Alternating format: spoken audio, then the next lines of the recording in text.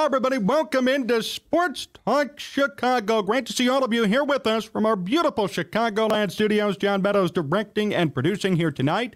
With us today, we have a very special guest, sports reporter at ABC7, host of Give Me the Hot Sauce, and also the TV voice of the Windy City Bulls. Please welcome good friend of the program, Mark Schanowski. Mark, it's great to see you. How are you doing?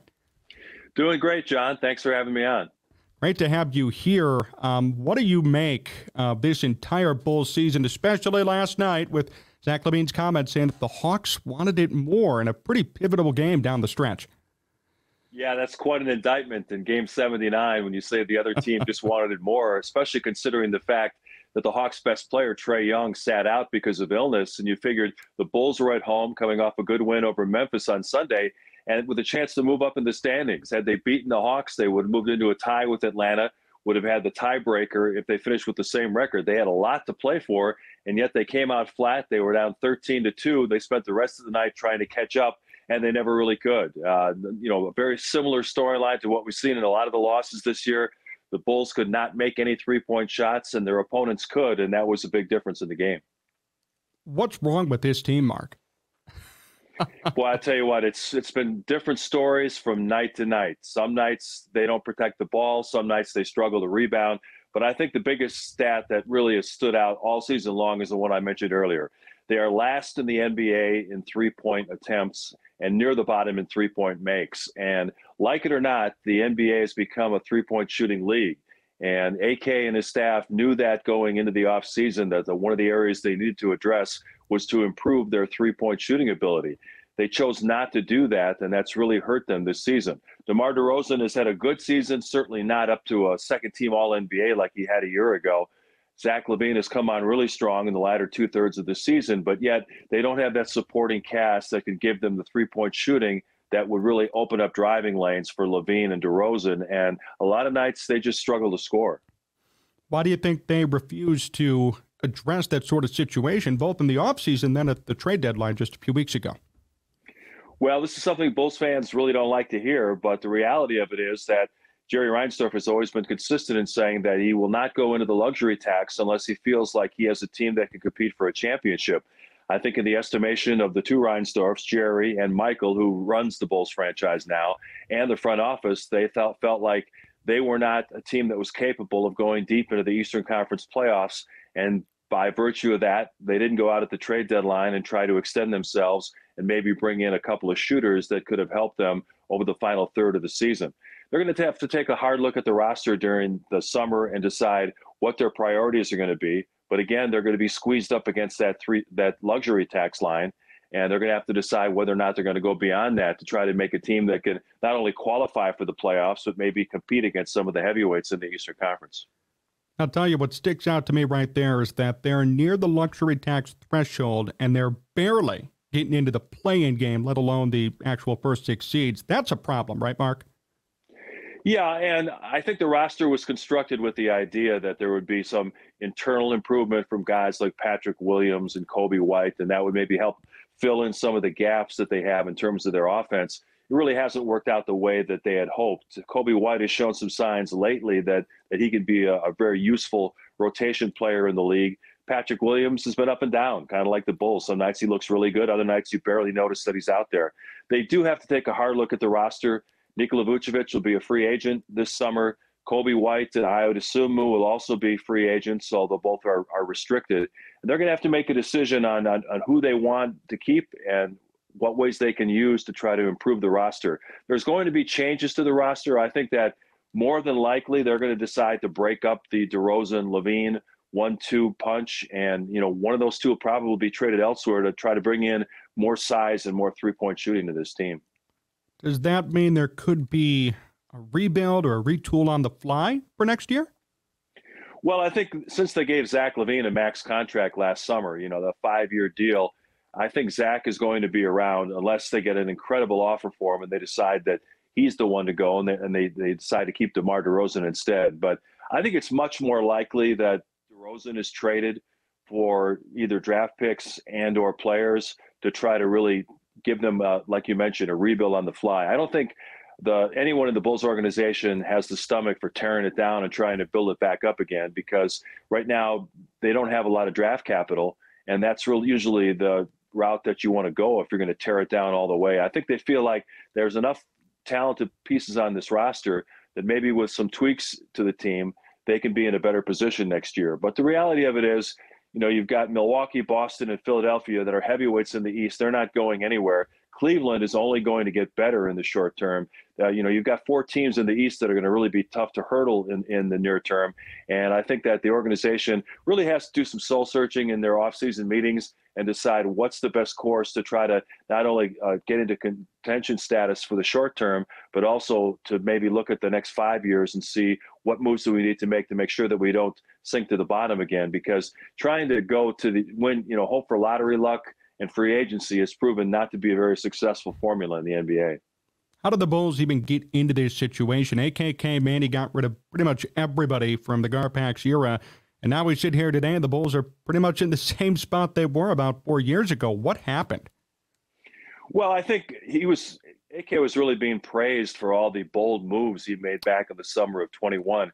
You remember at the time when they acquired DeMar DeRozan, everyone was amazed that they could get a player, a multiple-time All-Star, to come to Chicago when they hadn't won in several years. That move was really being hailed league-wide, as was the sign and trade for Lonzo Ball, which happened, right at the start of free agency, which of course cost him a second-round draft pick when the league decided they contacted him too early. But both those moves were universally loved at the time. The Vucevic trade was loved at the time because, Wendell Carter had been a disappointment since the Bulls drafted him 7th overall back in 2018. So, it looked like they had the makings of a team that was going to be a contender in the East. We all remember what happened at the beginning of last season. They were tied for the top record in the East going into the All-Star break, and then the injuries to Ball and Caruso set them back, and they dropped all the way back to the 6th position and were quickly drummed out of the playoffs by Milwaukee. No one could have foreseen the Lonzo Ball situation being as dire as it has turned out to be. He did have some knee issues, both with the Lakers and with the Pelicans, that maybe should have been some sort of a red flag. But remember, the Bulls acquired him. He was a 24-year-old player who was the number 2 overall pick, who seemed to fit perfectly with the other pieces that they already had on the roster. And he played exceptionally well in that half a season he was in a Bulls uniform. But now, he just underwent a 3rd surgery on that knee, and no one knows if he'll ever play again, much less play at a high level. How do you evaluate Karnisovas's and Ebersley's moves so far as president and GM? Well, as I said, I was very positive about the moves they made back in the summer of 21. What they did was they brought in a veteran group that you felt like they could contend immediately in the Eastern Conference, maybe not get all the way to the finals, but a team that could be definitely a playoff squad and maybe even win a round or two. But, because of bad luck and not really solidifying some parts of the roster, they've taken a big step back this year. Now the challenge for AK and his staff is to try to come up with some moves they can make within the constraints of the way the organization is structured to try to make this a better team that's not just fighting for a play-in, but maybe fighting for home court advantage in the first round. I know this might be too soon, Mark, but is there any talk or have you heard anything about Karnisovas being shown the door or being on thin ice after all these things have come to pass? No, I don't think so. I think the Bulls were very impressed with him throughout the interview process. Karnisovas is a guy who was very well respected around the league. He got very positive reviews from other people in the front office business. And when he came in, he quickly showed that he wasn't afraid to make bold moves. He turned over the roster completely, as you mentioned. Kobe White and Zach LaVine are the only remaining guys from the roster that he inherited. And I feel like he's shown that he's not afraid to make a bold trade. I think after the trade deadline this past season, when he held his news conference, you could see that in his body language. I mean, he kept banging the desk in front of him to emphasize how frustrated he was that he wasn't able to get something done. And I think that had to do with the fact that whatever moves that might have been available to him, he couldn't do because of luxury tax constraints. So I think this summer he'll get a much longer leash in terms of being able to move pieces around and maybe make some bigger moves rather than just trying to make a couple of fringe moves. That's really not going to make a big difference to whether this roster can just barely squeak into the playoffs. Is there anybody specific you think the Bulls should focus on coming up in free agency? It's too early to tell right now, John. A lot of that depends on how these playoffs shake out. You're always going to have a situation where some team gets beat early and frustration comes out, and all of a sudden a player you thought wasn't available suddenly is. We've heard some comments out of Boston where Jaylen Brown has indicated that, maybe he's not been shown as much love as he would like from the Celtics organization. Let's say, for example, Boston loses in the first or second round. That may become a firestorm instead of just a little spark, and all of a sudden Jaylen Brown might become available. Luka Doncic may, if Dallas misses the playoffs, he may try to force his way out of Dallas. You just can't foresee what guys might suddenly become available, and the job of any NBA executive is to make sure that you have the assets in place to make a bold move when it presents itself. A couple other guys who may seek trades. Damian Lillard, Portland again was saying they were going to build around him, try to get back into the playoffs. They started out okay this year, but then sunk miserably in the second half, where I think they have the fifth worst record in the league right now. And then Bradley Beal out with the Wizards. They're another underachieving team. So that's 4 All-Stars right there who could become available in trade. Now, I'm not saying the Bulls have the combination of assets, especially with their lack of draft picks, to make that type of trade. But I think that AK has shown that he's willing to really talk about any kind of superstar that might be out there. And, today on April 5th, I don't think we can really foresee who might be available come July 1. Mark, how different is this game compared to when you covered the Jordan era, for example, or even covering this game early in the 2000s? You mentioned all these players who are suddenly could be available, going to be out there. How different is this for you versus 20 years ago? It's funny you asked that question because, on Monday there was no NBA because they take the night off to let the college national championship have the spotlight. And so NBA TV has to run filler programming, just to get through their broadcast day. And they ran a replay of a 1988 game between the Bulls and the Pistons. And I'll tell you what, John, they could have had guys arrested for assault and battery in that game. Guys were getting knocked to the ground, hit in the head, taken out on drives to the basket. And they just got up, went to the free throw line, shot their free throws, and it was no big deal. Now everything is reviewed to see if it's a flagrant one. Most of them turn out to be flagrant ones. And I'm not saying I'm in favor of guys going out headhunting and trying to injure players, but I think we've taken a lot of the physicality out of the modern game. We don't see many back-to-the-basket scorers anymore. I mean, even your prolific big men like Joel Embiid, he gets a lot of his points shooting 17-foot jump shots. And he can make three-pointers as well. He had 52 the other night in their win over Boston. So you're not seeing the back-to-the-basket center. You're not seeing as much physical play. The three-point shot rules, scoring is way up.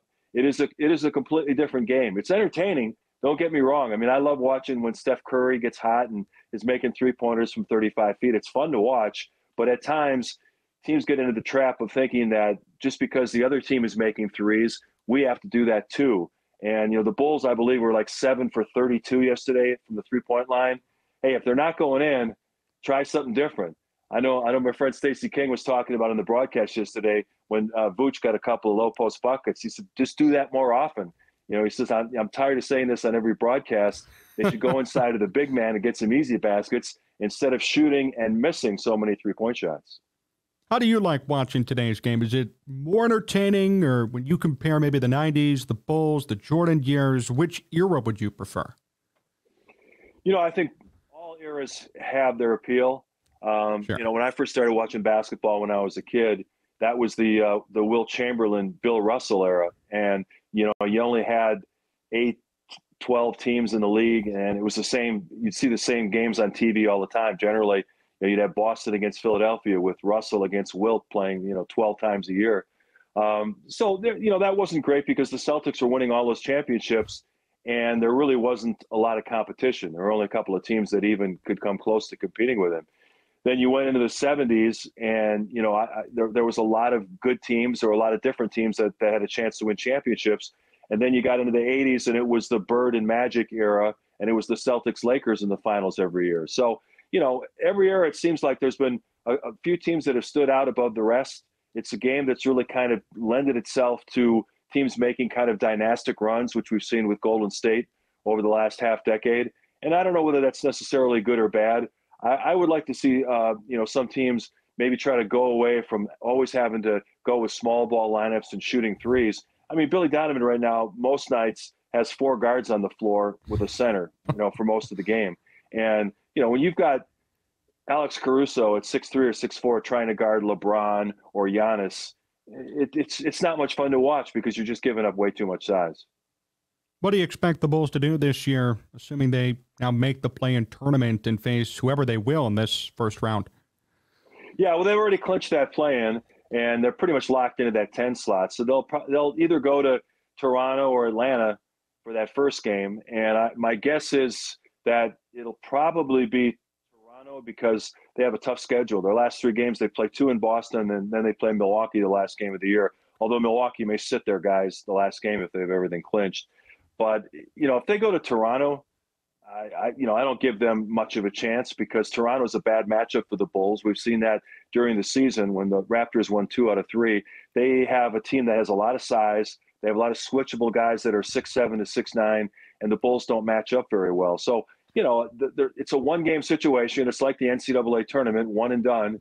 So I'm certainly not discounting their chances to have a good shooting night and to go into Toronto and win. But just looking at the matchup on paper and what we've seen throughout the course of the regular season, the odds would tell you that most likely they'll lose in Toronto, and then it's on to the offseason. Should we celebrate a Bulls play-in tournament victory? Is this something we should be propping up if they win it and move on to the next round?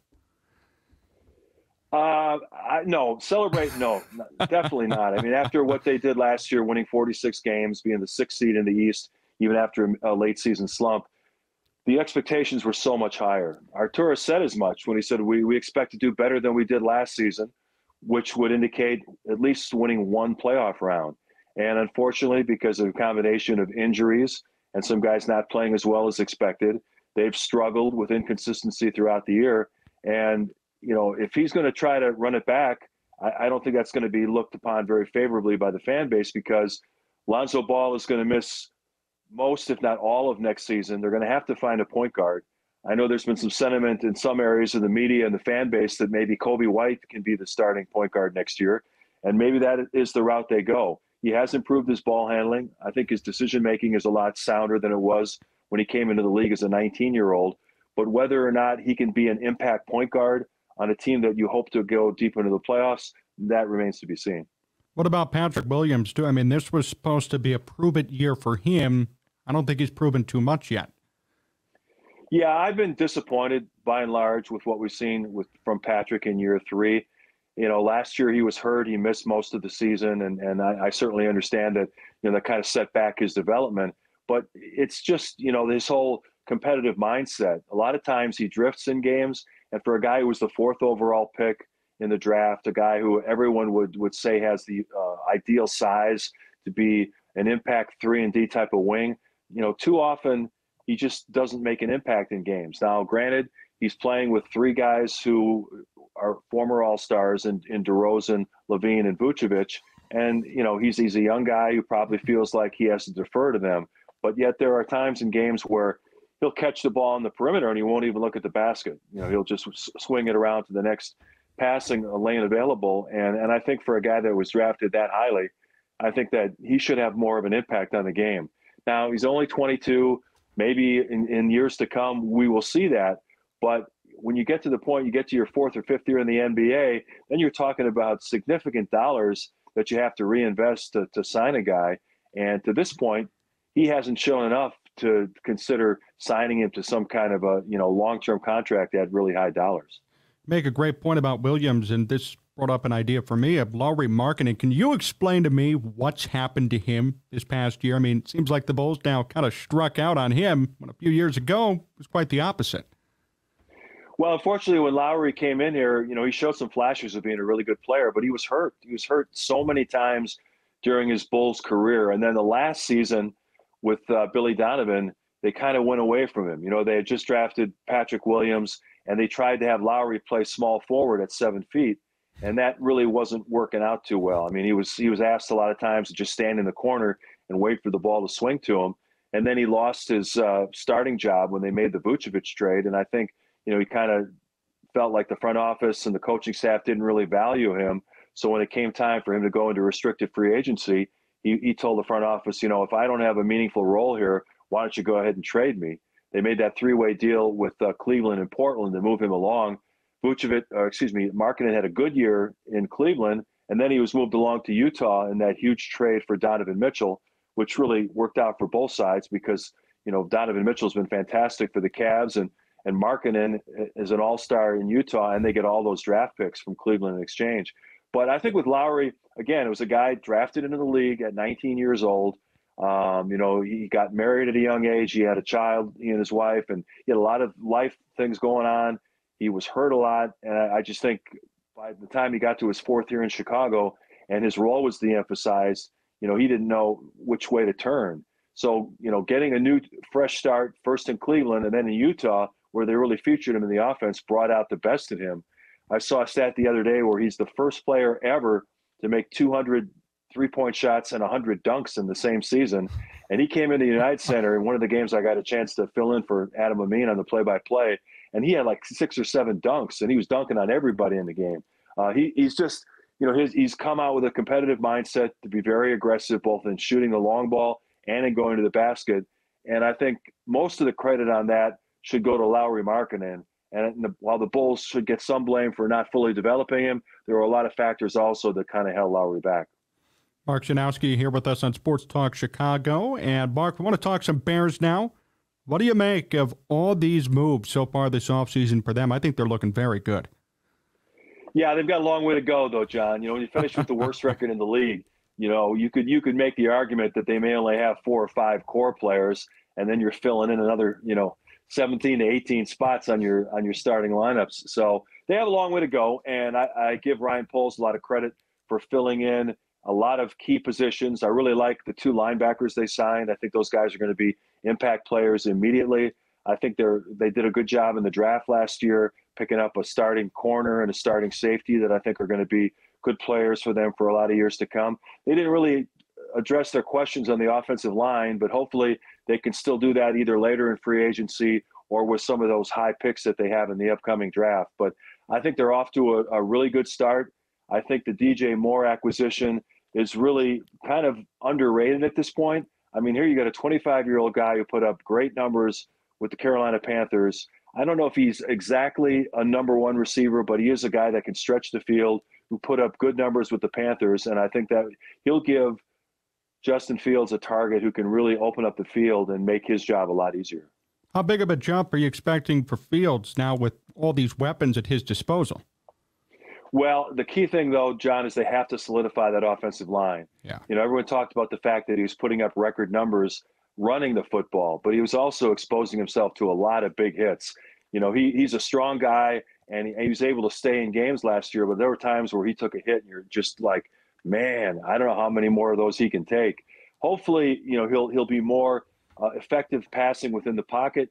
He'll be a little more patient with a better offensive line and with better receivers to throw to, and he won't have to find himself making the one read, seeing that the offensive protection is crumbling, and then immediately running. Maybe he can give it an extra beat and scan for secondary receivers and maybe hit some plays later in the progressions as he's looking down the field. Do you think his problem with passing last year was more so an offensive line issue, or was he still trying to learn out the position? Was it a combination of both? What do you think about that? I think those are both factors. I think also that, he needs to improve on his accuracy, especially throwing the intermediate to deep ball. And that's something that he was very candid in talking about at the end of the season when he met the media, that, he's not a guy who's ever going to point fingers at his teammate. He's never going to say, well, I didn't have enough time to look down the field or scan for second or third targets. I think he realizes that he missed some guys. He threw the ball high at times. He does need to improve his accuracy, but I think with better receivers, with a guy like DJ Moore who can stretch the field, and hopefully by getting that extra second with better offensive line protection, you'll see him improving in all those areas. Do you have any expectations, or at least baseline expectations, for Fields this year? Well, I think his passing numbers are going to jump dramatically. I think you're going to see him go into the mid 60% range in terms of completion percentage. I think his passing yardage is going to jump up dramatically. His interceptions, I think, will probably stay around where they were this year. But I don't think, I think you're going to see the big jump in touchdown into interception, so his ratio will be that much better. I think you're going to see a huge jump from Justin Fields in year 3, and I think the whole Bears offense is going to look a lot better. The question is going to be where they're going to fare in a Central Division it's kind of hard to forecast right now. I mean, the Lions came on so strong at the end of the year. They've got a couple of first-round draft picks to use. I think the Lions are probably going to be the favorite going into this season. Minnesota coming off a really good year last year, but I think a lot of that was a little bit of a smoke and mirrors year because their point differential wasn't really that good despite their record. And Green Bay is likely to take a precipitous fall with Aaron Rodgers leaving town. Do you think he ends up going to the Jets? I know there's been reports, nothing's official yet. Is that where you think he's going to go? Oh, he's gone. They've burned that bridge. Not only burned it, they've torpedoed it, whatever analogy you want to use. There's no way Aaron Rodgers is going back to Green Bay. The Packers front office is completely sick and tired of all the drama. And he didn't play well last year. Now, granted, he fractured his thumb. And, for a quarterback, that's just a devastating injury. I'm sure that impacted him on a lot of throws that he missed last year. But the Packers are done. They're going to turn it over to Jordan Love. They had a couple of first-round draft picks on the defensive side last year. I think in the short term, they're hoping that an improved defense and a good running game can keep them competitive. But it'll be a couple of years until they know whether or not Jordan Love is going to be a quarterback who can keep them competitive in the NFC North. You think it's going to be Lions, at least right now, at number one? Why do you say that? Well, look at the way they played late in the year. I think they won like 7 of their last 8, something like that. They were remarkable late in the year. If you watch the Hard Knocks series on HBO, Dan Campbell is a magnetic personality as a head coach. I think his guys love playing for him. Aaron Glenn, their defensive coordinator, also a guy who carries a lot of respect from the team. I just think it's a fun coaching staff that really got the most out of their players. Jared Goff quietly had a really good year last season. The Rams gave up on him, and it paid off, in terms of winning a Super Bowl with Matthew Stafford. But then the Rams took a big step backwards last year. They got their one Super Bowl, so I'm sure they're happy with the trade. But I think the Lions, they added David Montgomery from the Bears as a guy who's going to be a factor in the running game. Their defense is only going to be better next year. I think that they're probably the favorite, Minnesota 1A, and I think that the Bears, I think they need to take an intermediate step. My goal, if I would be Ryan Poles and Matt Eberflus, was finish around 500, 8-9, 9-8. I think that'd be a very successful season. What did you think about the David Montgomery move? I read a report last week that the main difference maker was in year 2 of the contract. Detroit offered him more guaranteed money than the Bears. But what do you make of those details and then Montgomery leaving Chicago? Yeah, I think it just falls in line with what we've seen about the devaluation of the running back position in the NFL. I mean, most of the time I watch football, the running back was king. You always teams would do almost anything to get an elite workhorse running back that they could use both on the ground and in the passing game. And when you had one, you just hung on to him. You valued him for dear life, and you just used him over and over and over again. And now they look at it as, almost like disposable socks or something that you get your wear out of them and you throw them away.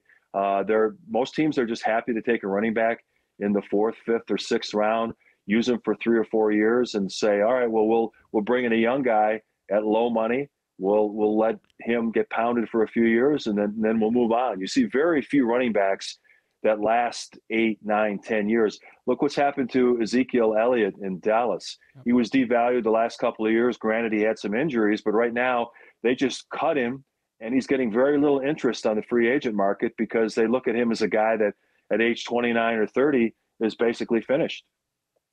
Yeah, I find that so fascinating. I mean, as you mentioned, you followed Chicago sports forever. Walter Payton. Yeah. Night and day difference between the running back situation of today, or even guys like Emmitt Smith, Barry Sanders. It's a much different sport when it comes to running backs today than it was back then. Yeah, and you look at so many great running backs of the past, they were featured in just about everything that a team would do. Now you're going to have a different running back on 1st and 2nd down as you're going to have on 3rd down. You'll go to multiple wide receivers, and if you have a guy who's a good receiver as a running back who maybe can get open on a wheel route or get down the field a little bit, then you'll use him. Otherwise, a lot of teams will go with no running backs on 3rd down. So the offensive structures have changed so much in the last 5 to 10 years that the running back position has become so devalued that teams don't want to invest big dollars. That's why, Saquon Barkley, there was talk about would the Giants re-sign him. he knew that he wasn't going to have a big market in free agency, so there really weren't a lot of options for him. Do you trust in Khalil Herbert to take on this bigger load now that Montgomery's gone? I think he'll be the starter, but that's not to say that they won't bring in another guy, whether it's in one of the later rounds of the draft or later in free agency. I think I saw a figure last week that the Bears still have something like $38 million available to spend.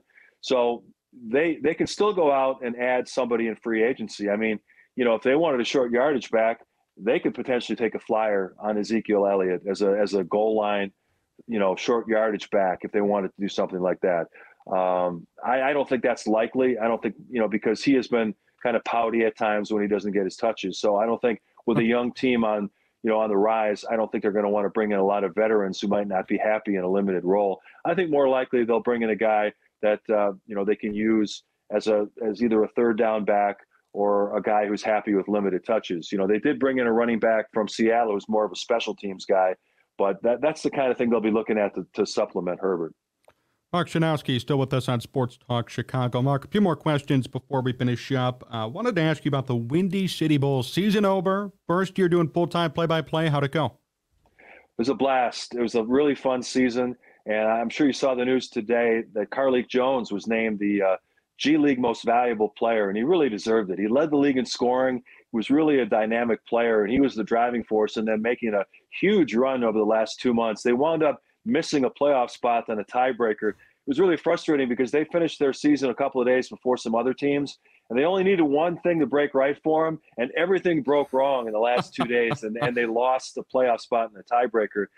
The G League playoffs are fascinating because they get them done in a hurry. It is like the NCAA tournament. It's one and done, and right now they're in the finals that are going to wrap up on Sunday, where that's the best 2 out of 3. But getting a chance to call the home games on NBC Sports Chicago was a blast. It was something that I always aspired to do. And, the season flew by. It was a great group of guys. And the Bulls parent organization did a nice job in making sure that, they made players available. Marko Simonovic was available all year long as an assignment player. Dalen Terry played about a half dozen games as a first-round draft pick. Remember, Carlik Jones signed a standard NBA contract back in February, and they let him finish out the season with Windy City. So they had a good roster throughout the year. They were fun to watch. They played their best basketball late in the year. It was just a shame they didn't get a chance in the playoffs. But I'm already looking forward to next year and seeing if they can make a run to a playoff spot next year. What was the best part about broadcasting those games for you? Just the immediacy of it. There's nothing like a live event. Most of my career, I was talking about events, either previewing something or talking about it in the past tense. There's nothing quite like the excitement of a live event. I know you do a lot of play-by-play, John, and there's nothing quite like it. I mean, the preparation leading up to the event is an important part of being successful, and then just getting kind of wrapped up in the excitement of what you're witnessing. Their broadcasting is great in general. I've had a wonderful career, and I'm very grateful for every moment of it. But, those times doing play-by-play, those 2 hours, 2.5 hours just flew by. And when you got done, you really felt like you accomplished something. Not to say you didn't in other areas, but it's not the same feeling. And that's something that I'm very grateful I got a chance to experience late in my career. Is there going to be more play-by-play in your future for other teams or other organizations? That remains to be seen. I haven't really made any inquiries into other positions at this point. I got a chance to fill in for Adam Amin for 4 Bulls games this year. Generally, he has some conflicts during the NFL season when he has to be out of town for the entire weekend, both doing prep meetings and then doing the game itself on Fox. So, my hope is that, I might get a chance to do 3 or 4 games next year. But between that and doing the 24 Windy City games, that's not bad. So, I'm not necessarily going to pursue more opportunities, but if something presents itself, I certainly wouldn't say no. What do you prefer? This is a big question. What do you prefer, play-by-play or studio work? Going to put you on the spot. Well, at this point, definitely play-by-play because, as we've talked about in the past, when I first got into the business, that's what I wanted to do. But circumstances led me towards the studio work. And I had a great run with it. I enjoyed it. immensely, and I had some great experiences that I'll always treasure. But this is what I always wanted to do, and getting the chance to experience it has been very gratifying. And people always talk about bucket list things that you get a chance to achieve, and this is definitely, that was one of my bucket lists, and I'm very happy that it wasn't just a once only thing. It was something I got a chance to do now for a couple of years, and hopefully several more years in the future. I wanted to ask you, too, about the Give Me the Hot Sauce podcast. You guys are growing on YouTube. You're partnered with Odyssey. How's that been going? It's been a lot of fun. Stacy is amazing. I've been just overwhelmed by his ability to come in with a lot of energy every show, regardless of his travel schedule. He always wants to do the show in person rather than just do it through a Zoom hookup or some kind of internet hookup. He wants to be in person so that you can really enjoy the interaction. You can give each other grief, and you can, you're not stepping on each other when you're talking about various topics. And I give him a ton of credit for it. I mean, people who've listened to the show know what a great sense of humor he has, what a great storyteller he is. And, the big challenge on any podcast or any show like you're doing is to make sure that you're constantly coming up with new and interesting guests. We've partnered with Odyssey, and we've gotten some really good guests in recent months, and we're going to try to continue that going on into the summer. And I think that's really going to be the big test for us, is to keep the show fresh, to keep it interesting, and make sure that we're offering A-list guests for our audience. You're one of my favorite guests, Mark. Not blowing smoke, I'm being honest. That's true. You are one of my favorites. Very kind of you to say so. Before we finish up today, last question. Who was your favorite basketball player growing up? My favorite player when I was a kid was, that's an interesting one. Well, when I was a kid was when the Milwaukee Bucks franchise first started. So obviously that was when Lou Alcindor was drafted out of UCLA, and getting a chance to watch him play the first 7 years of his career in Milwaukee was pretty remarkable. But, there's so many players that I've enjoyed watching through the years. I loved watching Magic Johnson play, a 6'9" point guard, the joy with which he played the game, the great rivalry with Larry Bird. That was so much fun. I like the guy that, Chicago fans are very familiar with in Sidney Moncrief. He played with the Milwaukee Bucks in the 80s, and Michael Jordan said he was one of the toughest defenders that he had to go up against. Moncrief was a guy who had some knee issues that kind of shortened his career, but he was an NBA two-time Defensive Player of the Year. He was a multiple-time All-Star, and he was a guy that left it on the court, each and every night. I love watching Jordan, obviously. I mean, Jordan was the best, the greatest of all time. And then Bulls fans were blessed to have Derrick Rose. Unfortunately, it was a short period for him to be at the top of his game and at the top of the league, but there was nothing quite like those first 3 or 4 years of Derrick Rose. I mean, he was flying above the rim and just doing remarkable things. So, I've been blessed both as a fan and as a broadcaster to witness some of the greatest players of all time. And, it's tough to come up with a list of the greatest players ever, but those are the ones that really stood out to me as guys that really that I wanted to watch every time they took the floor. Well, Mark, thank you so much for joining me. Such great insights tonight. I see a commenter saying Mark Schanowski is the Google of Chicago sports, and I firmly agree with that statement. I appreciate all your time. I wish you the best, obviously, with Windy City, with Give Me the Hot Sauce, with ABC7, and I'm looking forward to the next time we chat as well. Thanks, John. I appreciate you having me on, and hopefully AK can come up with the right combination of moves to get the Bulls back into a contending status next year, at least to get past the first round of the playoffs. I know that he is personally stung by, some of the things that have happened, some of them out of the control, namely the Lonzo Ball situation. But, for Bulls fans, I think he's going to go out and be really bold this summer. So stay tuned. I think there's going to be some very interesting moves made in the offseason. I want a happier conversation with you. Every time you come on, we're talking about bad things or unfortunate things that are happening with the Bulls. So I hope to see that happen too. That'll be nice. Yeah, and like I said, I think the Bears are on the rise. So we've got some things going. The Bears are on the rise. I think the Cubs are on the rise, and we'll see what the White Sox are going to look like this year. Thank you, Mark. Really appreciate it. Thanks, John. Mark Schanowski with us here on Sports Talk Chicago. Great interview. If you missed any of it, go back and listen to the podcast form of the show. We are on Apple, Spotify. We're also on YouTube. You can watch the clips going up tomorrow. We're on TuneIn. We're also on iHeart and Odyssey. John Meadows here directing and producing. We're presented by our good sponsors, Amish Country Farms, for the best Amish food in all of Chicagoland. Hit up Amish Country Farms today in Orland Park. Pie order forms closing soon. Give them a call or head on in and make sure you get your pie ready, fresh from the Amish of Northern Indiana. You can find us everywhere. Twitter, at John Z Sports, Facebook, Jon Zaghloul, also Sports Talk Chicago. We're live on Twitch, Facebook, and YouTube at all those places as well. Just want to say thank you to everybody for tuning in here tonight. Mark had some great insights on the Bulls, on the Bears, and what both teams could be looking like in the years to come. And I'm sure that as the Bulls get going after this playoff run and then into the offseason, we're going to have him on again to talk about all those things. And as he said there near the end, he teased us a bit. Could be some moves coming up. There could be some moves for the Bulls this summer. That's going to be something we're going to watch closely. Stay with us throughout the week. We have a new show coming at you Sunday as well. More opinions, more analysis, more Cubs, White Sox, Bulls, and Bears. Thank you to John Meadows for directing and producing, and for all of you for tuning in here tonight. Until next time, so long, everyone.